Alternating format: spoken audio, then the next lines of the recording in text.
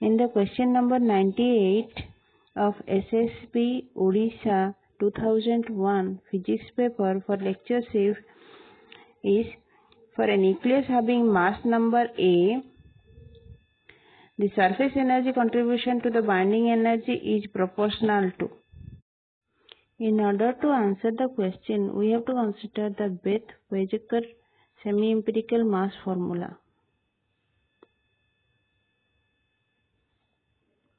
According to which the binding energy of a nucleus is having 5 terms, among which first is the volume term, volume energy, surface energy, Coulombic energy, energy due to asymmetry in the number of neutron and proton, and pairing energy, among which only the volume energy adds to the binding energy and all other are losses to the binding energy. According to the formula, the binding energy contribution of volume is AB, which is the proportionality constant, and A is the atomic mass number. It is the volume contribution minus the surface energy contribution is AS, this is the constant, A to the power 2 by 3 minus AC, this is the constant for the Coulombic energy,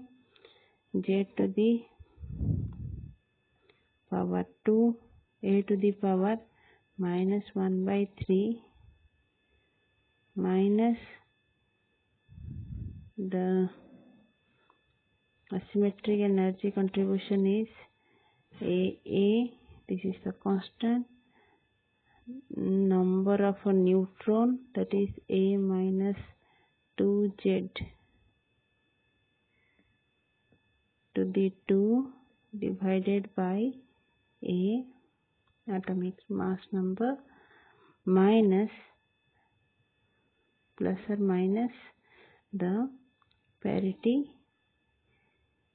energy, where delta is equal to AP, A to the power minus 3 by 4 for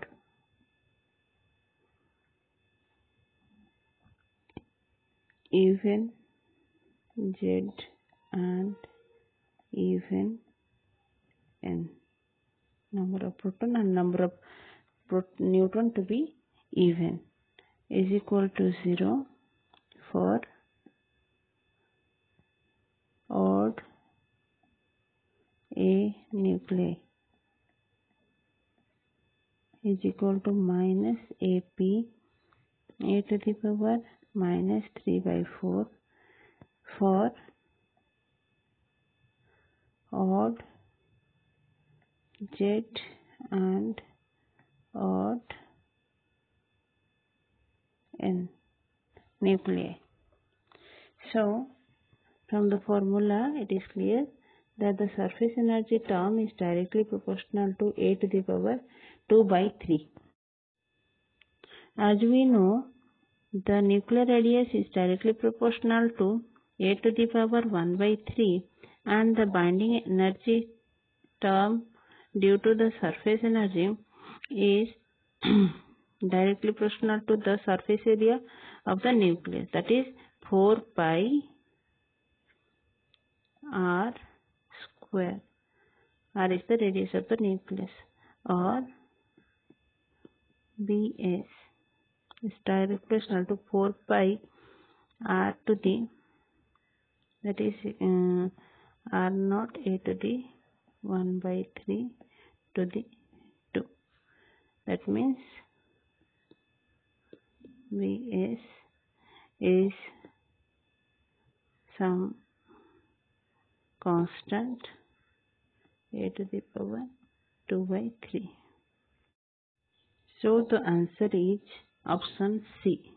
that is a to the power 2 by 3.